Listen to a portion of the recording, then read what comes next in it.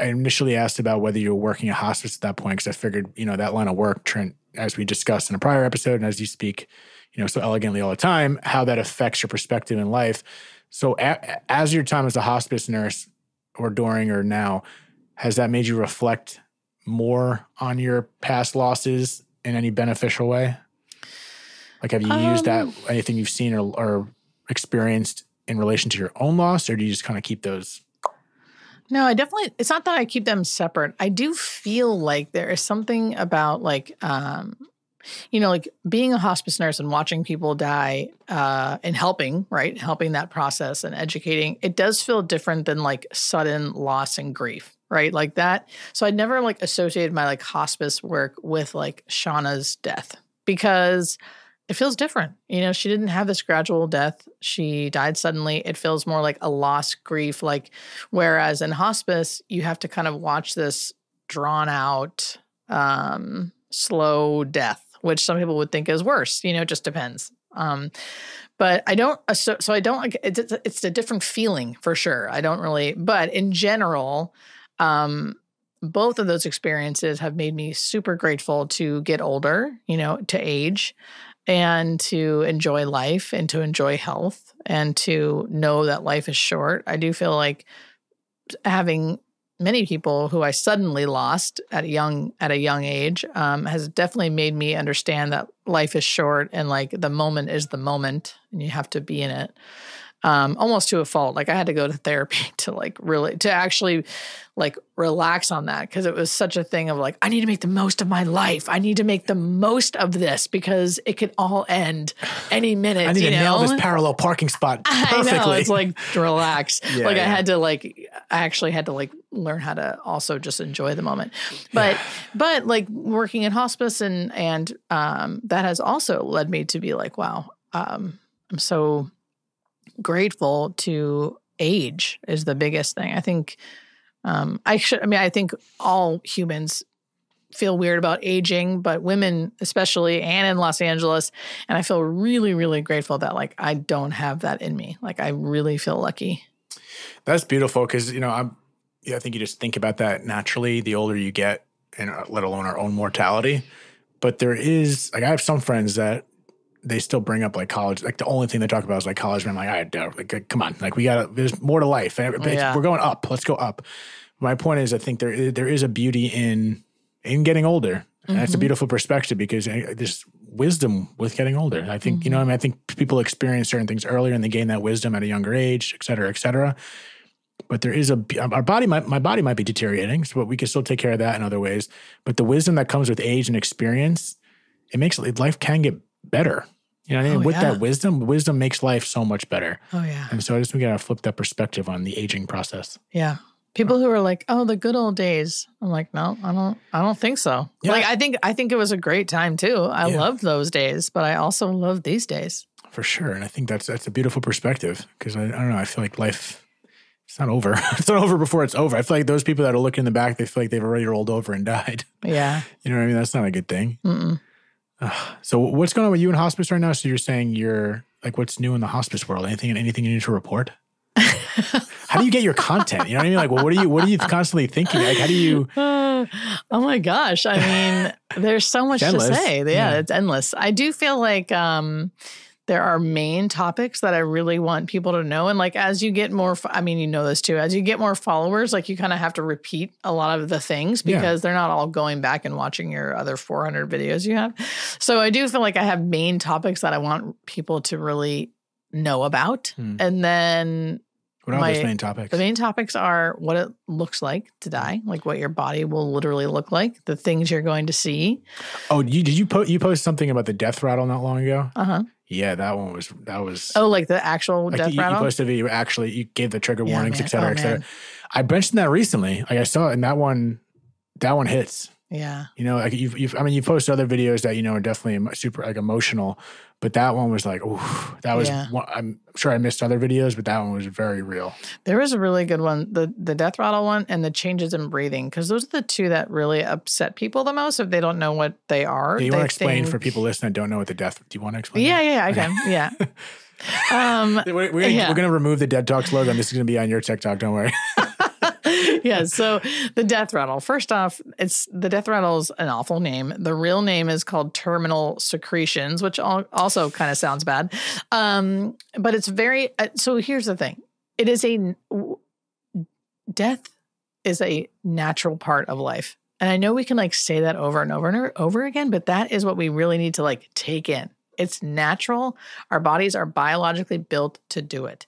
And the more you watch it, like myself or anyone else that works in this world, you see the same things over and over and over and over and over again. And that's how we know this is a natural part of death and dying. So one of those things is called terminal secretions.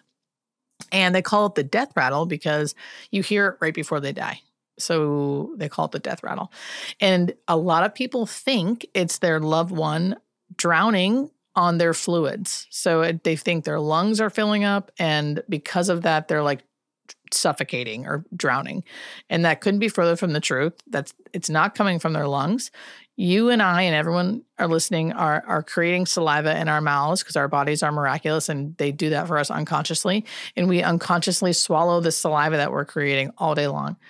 At the end of life, your body is not working as well as it usually does. So it's still creating saliva. Sometimes it'll have you swallow it. Sometimes it won't. Sometimes the muscles here are really weak and you're just not swallowing, and you're so unconscious that your body is still creating saliva, but it's not swallowing it. So it collects in your mouth. And then your mouth is hanging open because you also have really relaxed facial muscles. So the muscles are hanging open, and then you're breathing through your mouth. And with every breath, it sounds wet because like air is going over those secretions. And it might not even be a lot of secretions, but it will still create this loud noise. So you get this death rattle or like a gurgle. And people really associate that with something awful happening. And it's like the most natural thing ever. We can do things for it. We would never suction. Like when I was a ICU nurse, all we did was suction people all the time. We would never do that because that actually your body realizes there's like something unnatural in the mouth. So it'll create more saliva. So it actually makes it worse if you keep suctioning it. So you don't want to suction it. You could turn someone over and the saliva will just come out of their mouth. You can give them medication to dry it up, but that also creates dry mouth, which is uncomfortable. So a lot of times with just through education, we say, hey, it's really normal. Don't worry. It's not causing your loved one any pain or suffering. They also will have changes in breathing. So they're not going to breathe like we breathe. That's also okay. It's literally the body doing what it needs to do to slowly shut down. And your calcium levels increase. All these things are happening so you're really fully unconscious on your own. And your body is just slowly shutting down. And because of that, you're having all these changes. And it's really normal. But people aren't used to seeing it, so they freak out. So there's a consistent timetable for when that happens. I was called a death rattle for a reason. Like, is that close? How close usually does that? It's usually a few hours to a few days. Oh, so it's that close. Yeah. A few hours to a few days. So people, if you start hearing that, but if they are like awake and alert and like talking to you and have like a gurgly, because that can happen too. That's not the death rattle. That's like they just need to clear their throat or they have like really weak muscles. So they have to have like other things going on. Like they have to be unconscious, usually changes in breathing. There's other things happening along with the death rattle. Got it. And so that was one of the topics. You just, the second one was the breathing, or was that part of the No, that's a part of it. That's like part of like what it looks like. That's one of the main things I like to talk about, all the different ways people look when they die. Right. Because so often people are like, my loved one suffered, they X, Y, and Z. And it's like, oh, they just explained the dying process and no one told them that's what it looks like. The other things are like the different phenomena that happen at the end of life, like people visioning, seeing dead relatives, dead loved ones, dead pets. The other one is the rally, where they have like a burst of energy right before death for a few hours to a couple days, and then they suddenly die. There's like the death reach, where they reach up and they're like reaching for somebody, or the death stare, where they're staring at someone. Those people love hearing stories about that. And those things are not something that I share because I want to try to convince people that there's something better out there. It's more that that's what we see on like a daily basis. It happens all the time. So it's something that's important, I think, to let people know. Yeah. I'm so it's very interesting to a lot of people because of that reason, and some people might take it the wrong way. But I think the fact that it is institutional and it's something that you guys, correct me if I'm wrong, that's part of the educational process. Everything you just mentioned, especially with seeing the dead relatives or whatever. Yeah, we like have to talk about that because people will think my husband needs medicated. He's seeing his dad. His dad's been dead.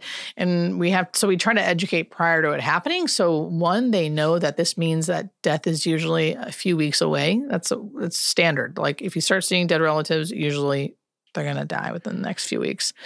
And that as long as they're cool with it, as long as they're not like being hurt by it, or they're not like, because sometimes if there's agitation along with that, or they're paranoid, or they think the devil's after the devil's after them or something. Like I wouldn't consider that visioning. I would consider that them having some issues, the delirium or paranoia.